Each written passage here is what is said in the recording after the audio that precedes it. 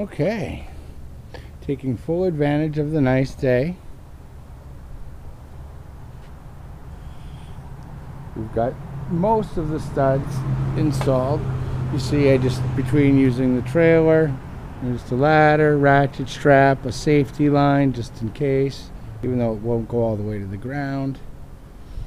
I'm using the igrip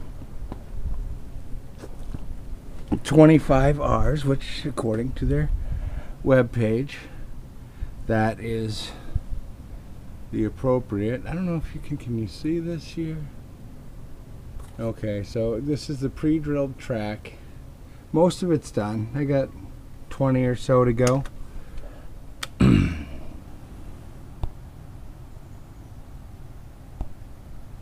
Alright, and it comes with, now this tool is actually, if you look online, is for a different style, but maybe they've just come to one and done. But the stud will go in this end, and you can see the little shoulder there, and they tell you to put it in till the shoulder meets the rubber of the track, which I have done. Cordless drill, no rush. Of course, having it up the way I do makes it so I can just sit here and do this nice and relaxing like. So we'll get it back in the drill. We'll get one in there, and we'll show you what we're doing. We're trying to be consistent, I'm sure, and when I look at the first few I put in, I definitely think they're sticking out a little more than they need to, but we can snug those in, and so just give us a second.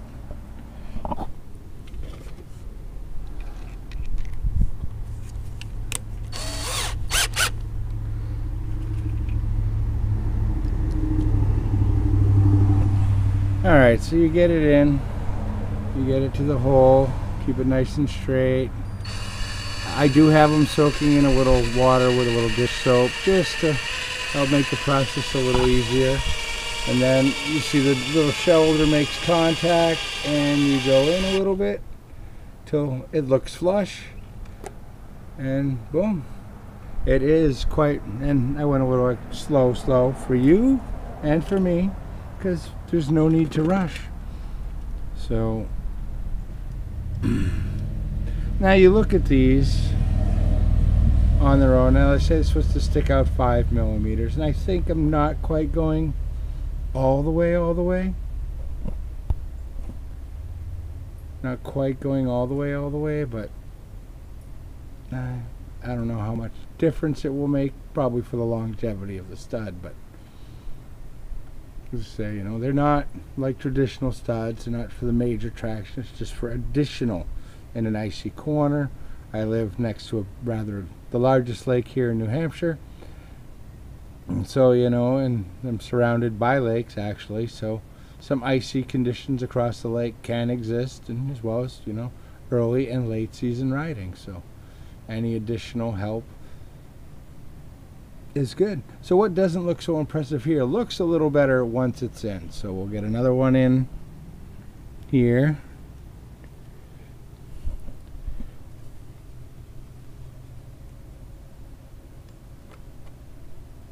And again, just the same process. I mean, you can go a little faster, and I just tend to slow down when I get a little close.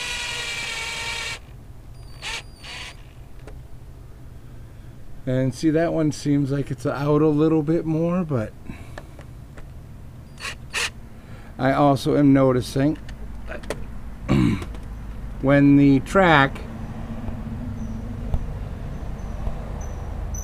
has the extra from when it came out of its mold, you know, has that little flap, which does sort of affect your eye a little bit. But as you can see, once you get it in, let's see, can we see that one? Right, you know, there. So, not a lot. It's not giving you a lot. They're not advertising you, you know, just an aid. Just an aid. And of course I do have the track up, so it's easy to move. I usually do 3 rows at a time here, but I'll show you, it's very easy to move the track. And I don't know if you can see up there, but So we're just about to the end. We're just about done. Really easy with the pre-drill. I couldn't imagine doing this if you had to drill all the holes in advance, to be honest with you. I don't think it would be worth the effort. Because if the track wasn't already ready for it, maybe you should just go with traditional studs if you really felt you needed something. Or buy a different track. But that's me, because that just seems like a lot of extra work where you could screw something up, and you know, tracks are expensive enough without screwing something up. And so, alright, we'll continue on here. Like I said, just have them in a little soapy water. Just because it, you know, little lubrication factor. Make life a little bit easier getting them in. And it is easy, as you can see.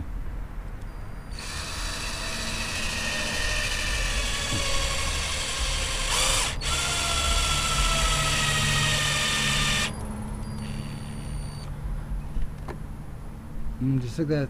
Just like that. So that is about my consistent level, which is probably just a little high, but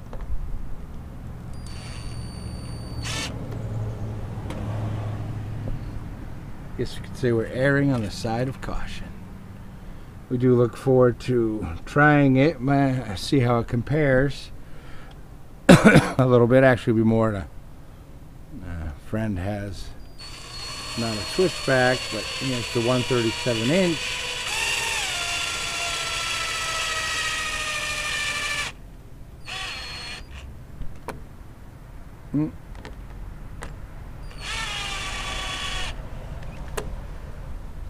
But there, you know, just like that. Yeah, we got what, 1, 2, 3, 4, 5, 6 rows, and it is, how many rows is it? So it's 1, 2, 3, 4, 5 rows. Every 5 rows is 2, and then the 6th row is a row of 3. And it's roughly, for a 146-inch track, it's around 115 of these. I haven't counted how many are left, but I do believe that was the general consensus, was around 115. Of course, you know, I don't feel the need for traditional studs. I think that's a lot of things that can go wrong. And I went 10 years on my last track, which is a 175, without a single stud. And the only time I can think of is, you know, some icy days where it would have been nice. Ice on a hill, nothing worse than a hill where you're losing some ground. So this is just to hopefully try to make that a little better. And I figured, well, before we put any mileage on the track, we might as well do it now. See, now I felt like this one is a little low, same with that one, and you can back it out